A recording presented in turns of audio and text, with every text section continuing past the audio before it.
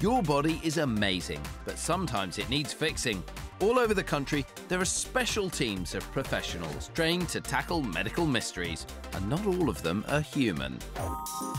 Dogs have 200 million smell receptors, making them really superior sniffers. And dogs' noses don't get much better than Shirley's here, because Shirley's nose is a bit of a lifesaver. Shirley's nose has been trained to help Rebecca. Rebecca has type 1 diabetes. This means that her body doesn't produce a chemical called insulin. And amazingly, Shirley's incredible nose can sniff out when there are problems. Insulin's job is to make sure you have just the right amount of sugar in your blood. When your body doesn't produce insulin, blood sugar gets out of control. So if your blood sugar is too high, you inject insulin. And if it's too low, you have to eat something sweet. How many times a day do you have to take insulin? 4 times, 1 for breakfast, 1 for lunch, dinner and night time. But Rebecca's blood sugar varies depending on what she's up to, and Shirley can spot it. This is something that humans could never do. She's able to detect changes in Rebecca's breath as soon as they happen, and usually that's before Rebecca has even the slightest idea that anything's wrong. So this is definitely a dog that thinks there's something going on. Yeah. When Shirley smells a problem, she licks Rebecca, and her blood can be tested. 3.8. Then she can inject more insulin or get help before things get dangerous. What would have happened before you had Shirley? I would have had the ambulance once or twice a week. So since you've had Shirley, how many times have you had an ambulance? Like once in 3 years. Shirley's on call for Rebecca 24/7, checking on her right through the night. Rebecca leaves for school in the morning while Shirley catches up on some sleep, but she soon wakes up for duty. Do you actually feel happier that Rebecca's safer when Shirley's around? Yeah, very. Shirley's always on the sniff. And Shirley's sniffing keeps Rebecca safe. Shirley has completely changed Rebecca's life because although Rebecca will always have type 1 diabetes, now, thanks to Shirley's super sensitive sniffer, rather than calling all those ambulances, all she gets is lots of big wet doggy kisses. Yum. We're on call with the UK Emergency Services, showing you what it's really like on the front lines saving lives.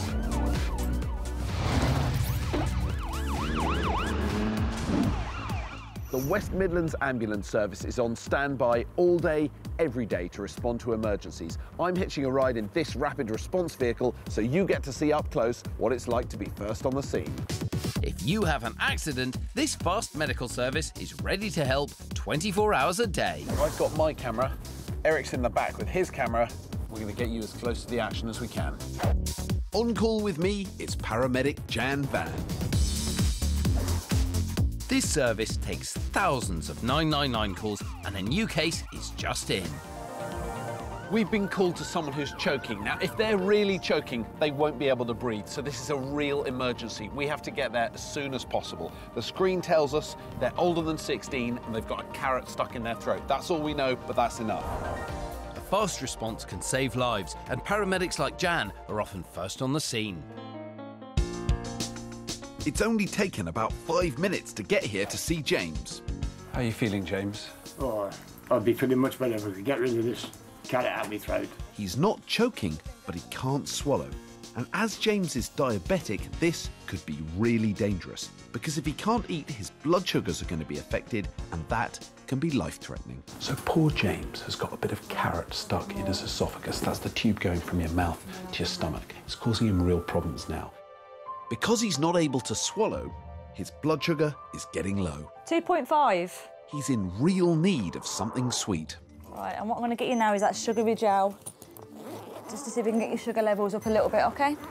It should just absorb through your skin in your mouth, so you don't have to swallow it. Yeah, it's gone. And now that's done, what about that carrot? He'll need to go to hospital and have it surgically removed. It's not a big operation, it just involves putting a tube down his throat and removing the blockage while he's been sedated. Jan's job done, it's now safe to transport James to hospital by ambulance. Bye, James. Take care. So that's a really good result for James. It'll be quite easy to get that blockage out of his throat in hospital. But if it hadn't been done, and if Jan hadn't been here, his blood sugars would have got dangerously low and he'd have been in real trouble. But he's not, thanks to the paramedics. And if you ever have an emergency, there are hundreds of similar crews around the country ready to help.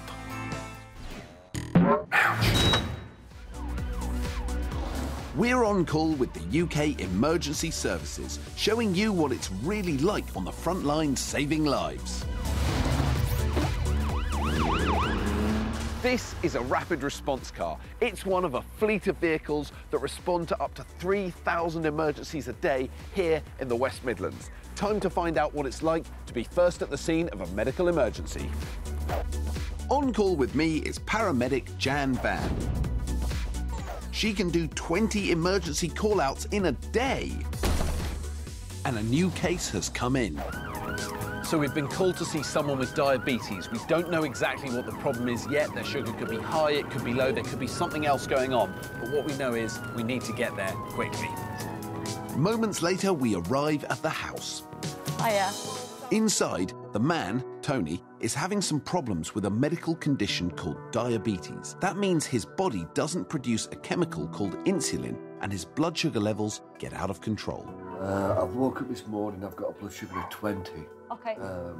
Checked it an hour later, it's still at 17. Okay. Done another 10 units each arm, and it's dropped down to 1.4. Okay. So Tony's very sensibly called the paramedics because his blood sugar is too low.